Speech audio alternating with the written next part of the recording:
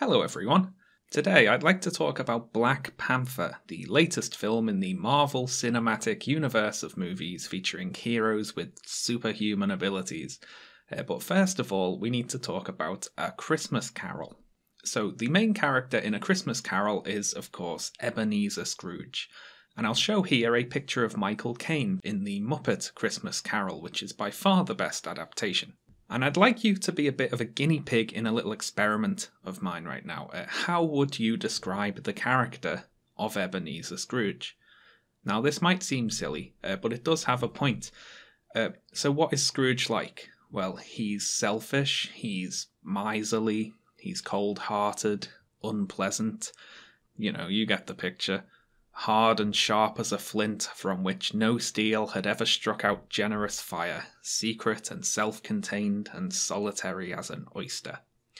So my question is this, why is this the image of Scrooge that persists? Because of course this is only Scrooge's character at the start of the narrative, but then, things happen to him and he changes. A Christmas Carol is the story of how Scrooge transforms from a cold, cruel person into a generous, kind person. Yet we understand that if someone calls another person Scrooge, they're saying they're unkind and mean, rather than as good a man as the good old city knew, as Dickens describes Scrooge by the end of the story. So why is this?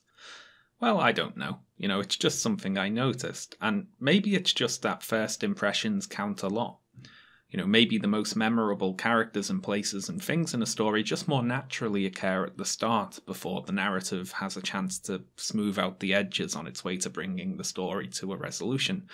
Scrooge certainly stands out more at the start of the book than at the end.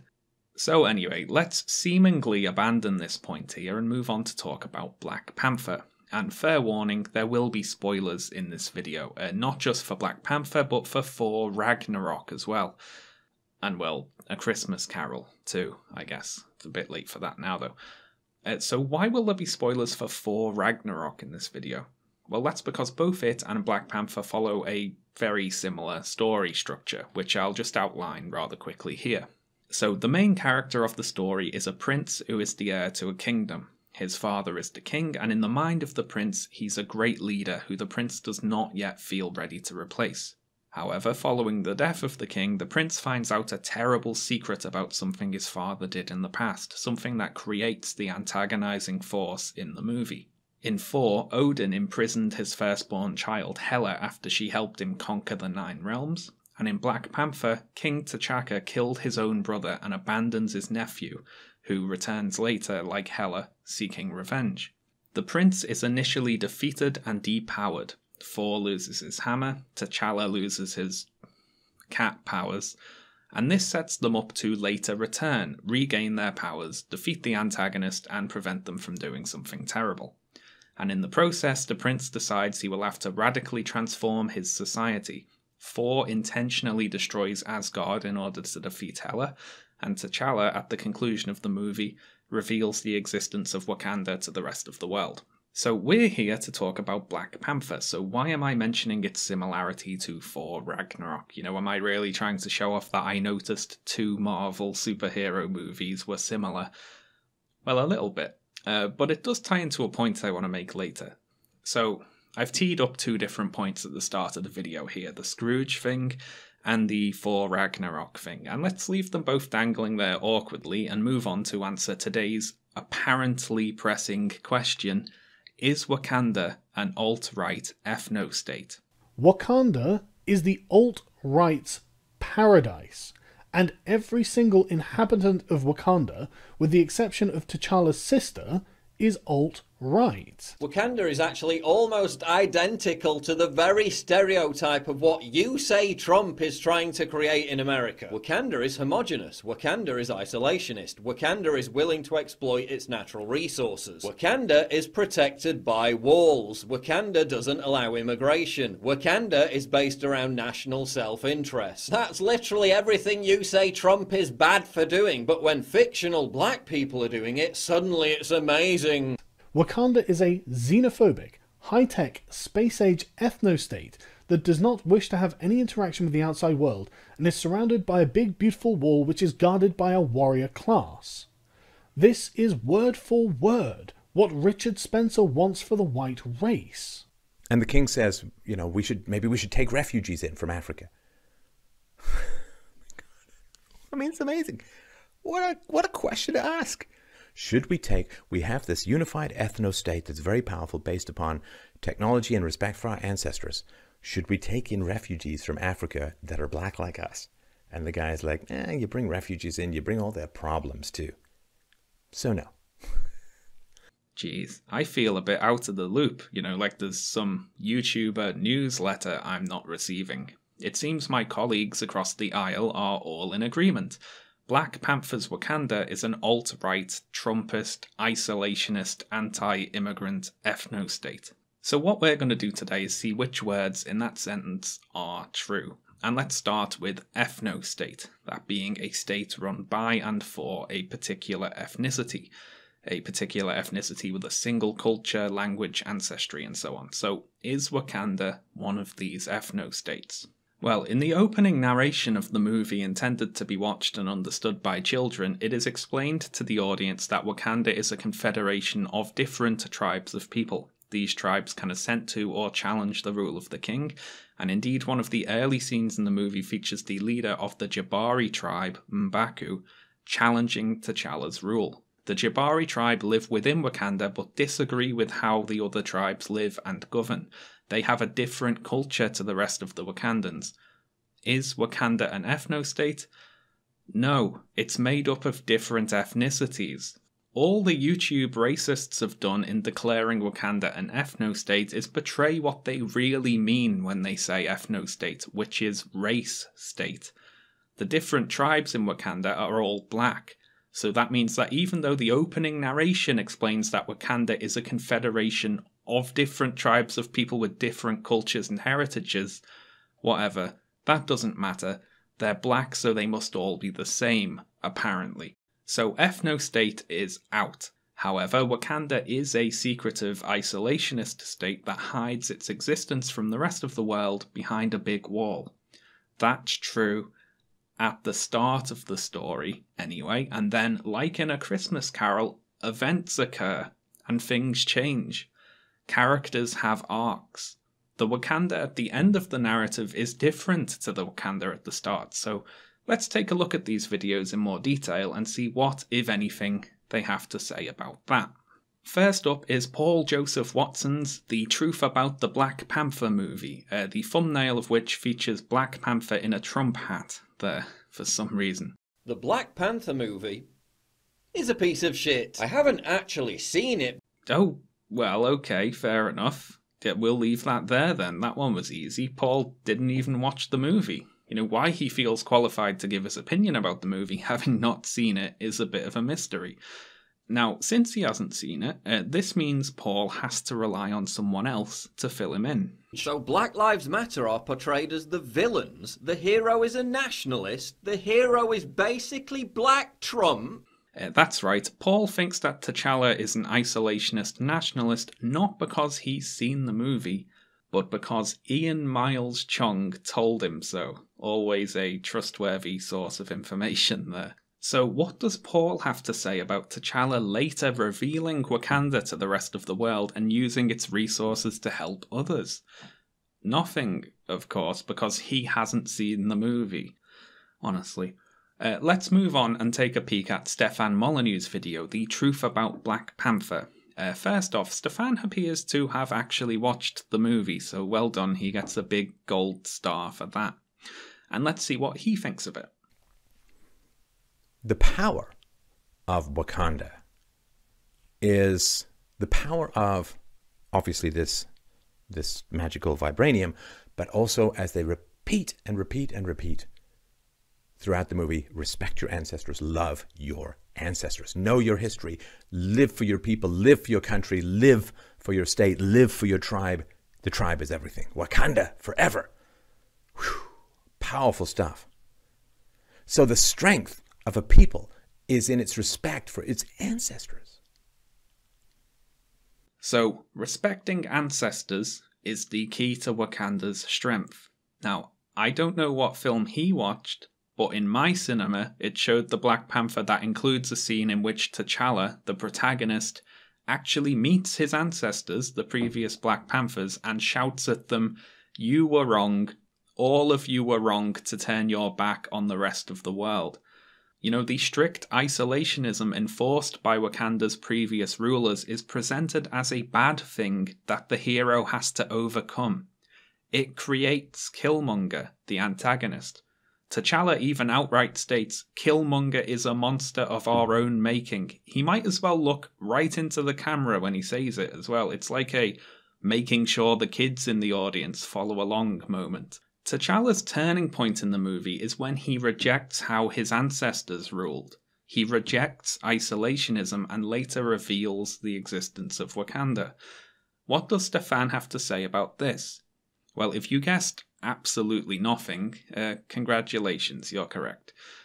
Stefan actually says remarkably little about the actual movie in his 56-minute video, choosing instead to deliver his standard "here's why colonialism was okay" speech for about 95% of the runtime. Now, Sargon of Akkad surprises by actually mentioning the end of the movie in his video, The Politics of Black Panther. Not that he actually factors it into his understanding of the rest of the narrative, however. He makes a few mistakes in that regard. So let's take a peek.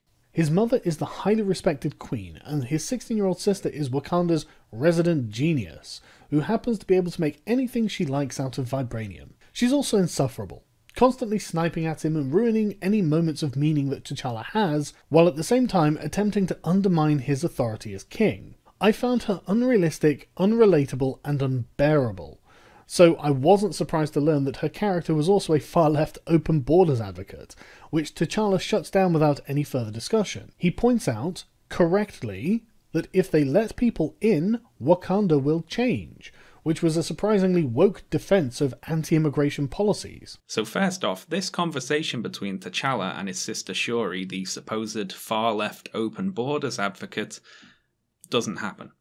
The conversation in which T'Challa says he doesn't want to let in refugees actually takes place between him and Nakia, who is his love interest in the movie.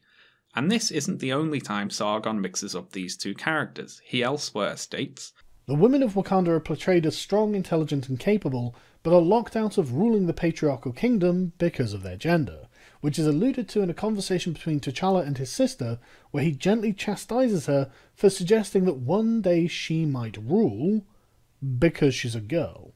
Now, is that true? I can't remember that scene happening, honestly. I remember a scene in which T'Challa talks about Nakia being a queen, because he's flirting with her. You know, if he marries her, she'll be the queen, but nothing about Shuri being the queen.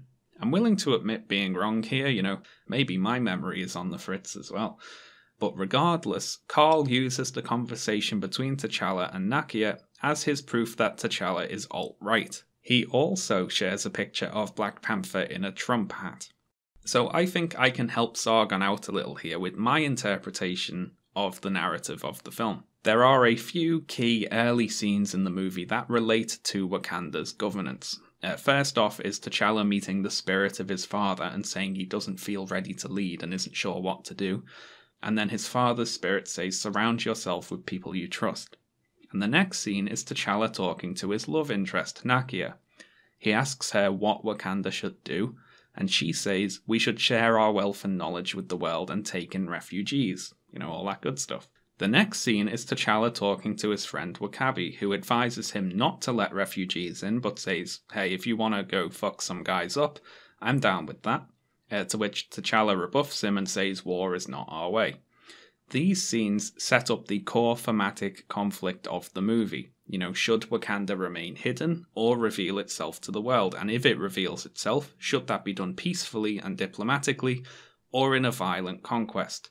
T'Challa takes the opposite side in his conversations with both W'Kabi and Nakia because he isn't sure what he should do. His first real test comes when Everett Ross gets shot. There's a conversation between Okoye, the partner of W'Kabi, and Nakia, where they again debate the core conflict. Should we reveal Wakanda in order to help this outsider, or should we let it remain hidden?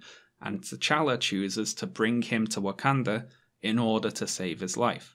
And then later in the story, we of course have the previously mentioned T'Challa shouting at his ancestors that they were wrong, and finally using Wakanda's resources to help the world at the conclusion of the movie. So, is T'Challa alt-right?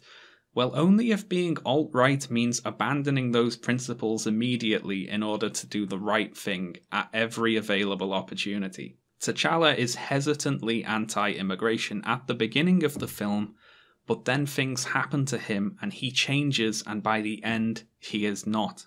It's the old Scrooge issue again. Sargon and Stefan and Paul are relaying only the initial representation of T'Challa and Wakanda, and not the narrative as a whole. Now, the rest of Sargon's response is filled with similar blustery retellings of all the terrible things about Wakanda, as if he's the only one who noticed them. And I'm not really sure who he's responding to. I can take a guess, though it's a little convoluted to relay, so stick with me here. Sargon has seen people he calls SJWs excited about the Black Panther movie, as indeed a lot of people are. A big budget movie with a predominantly black cast set in Africa, it brings some diversity to the Marvel Cinematic Universe. A lot of minorities and those on the left are glad to see the movie doing so well. But Sargon and other right-wingers see this enthusiasm about what the movie represents and misinterpret it to be uncritical and unquestioning enthusiasm for every aspect of every part of the movie. So in Sargon's head, all these SJWs are excited to see a representation of a flawless black paradise. And then when he notices that Wakanda is not so, that it's actually a country with problems that need to be overcome, he treats that as a contradiction. This movie isn't living up to my expectation of SJW expectations. Aha, I have caught it out. And Carl, you're off the mark, man. People are just excited to see a black superhero movie. It doesn't mean they now support hereditary monarchies or something just because there was one in the movie. I mean, I like Thor Ragnarok. That's got a hereditary monarchy in the movie. It doesn't mean I support it, though, does it? That was my Thor Ragnarok callback there. I bet you've forgotten about that. There's another one coming up in a few minutes as well, so be on the lookout. So to demonstrate that us loony SJW types can actually look at the movie critically, I guess I should give my opinions here. So I thought Black Panther was okay. It's probably my second favourite Marvel movie after Thor Ragnarok, though that is not a field with particularly stiff competition. Mostly exceedingly flaccid competition, actually. All the positive things about Black Panther were held back in part by the constraints of the medium. It is ultimately a comic book movie and comes with all the problems that entails. Regardless of politics, the final confrontation is going to be between two punch men punching each other until the good guy punches the best and wins.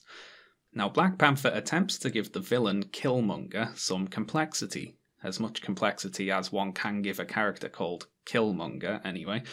But it ultimately needs the audience to side with Black Panther, so it tempers that complexity with having Killmonger just do horrible things from time to time. And this good versus evil simplification bleeds into the wider conflict of the movie as well. Killmonger's was the bad way to reveal Wakanda to the world, and T'Challa's is the good way. When, really, it's more complex than that. What happens if T'Challa tries to give aid to a country and they refuse? Or if the government keeps all the aid for themselves while letting their people starve, will he then intervene? Or just abandon those people? It's a pretty tough question, and the movie kind of rushes past this problem at the end there. But they have to save something for Black Panther too, I guess. So T'Challa's peaceful diplomatic aid outreach thing felt a little thin to me. Now, obviously, starting a race war as Killmonger wanted is hardly a perfect option either, but these two philosophies are not the only two that are available. But again, it's a Marvel movie. The closer that Black Panther gets to real-world problems and situations, the duller its edge gets. It's held back by its proximity to reality, I guess. There's almost no white racism in the movie, for instance, and for a movie that references colonialism a bunch, having the conflict be between a black man and his cousin within a royal family at that, it felt like an imposed half measure. You know, they want this movie to sell to white audiences too, clearly. The more direct colonialist story would be the world finding out about Wakanda's vibranium deposits and invading it to plunder them, and having Wakanda have to fight back. But that story would be a little embarrassing, I imagine. This is partly why I prefer Thor Ragnarok to Black Panther, because the Thor movie, being set in a fictional space empire, has a lot more freedom to go where the story needs to. You can have Thor recognise that colonialist Asgard needs to be destroyed, and doing it, and setting out to create a better society, but you can't have Wakanda being invaded by a real country that actually exists on Earth and then have Wakanda destroy it. Though that is fun to imagine. The one other criticism I have of Black Panther is one I also have for Thor Ragnarok, that it doesn't drop the hereditary monarchy at the end of the movie. Looking at this list again, the one and only point that remains true by the end of the movie is anti-democracy. Now, the movie does communicate that absolute monarchy is a bad thing. It means someone like Killmonger can usurp the throne, and Okoye turning on King Killmonger is presented heroically, for instance. But I'd have preferred a more direct condemnation for the less discerning viewers in the audience, shall we say. You know, a little tacked-on conversation at the end. By the way, that Killmonger thing sucked. We should probably have elections instead. You know, that wouldn't have been hard to do. If I were making the sequel, that would probably be the first plot point. All that said, I still enjoyed Black Panther and I'm excited about it, particularly in a sign of things to come type fashion. The more that Hollywood gets used to the idea that it does not only need to tell white stories, the more stories we'll all have to enjoy. And isn't that neat? And I guess at the conclusion here, I should return and answer the opening question. Is Black Panther alt-right? No. Thanks a lot for watching, everyone. And thank you for listening to me waffle about a Marvel movie for however many minutes this video ended up being. I decided to put this video out before my video on Charlottesville, because I wanted to take a little more time with it. But that video is nearly done, I'm happy to announce, so expect that very shortly. Thanks, as always, to my supporters over on Patreon, all of whom are brilliant. Head over there and check it out if you like, and also follow me on Twitter or send me a question on Curious Cat. I will put the links below. Thanks a lot, folks. I'll see you next time.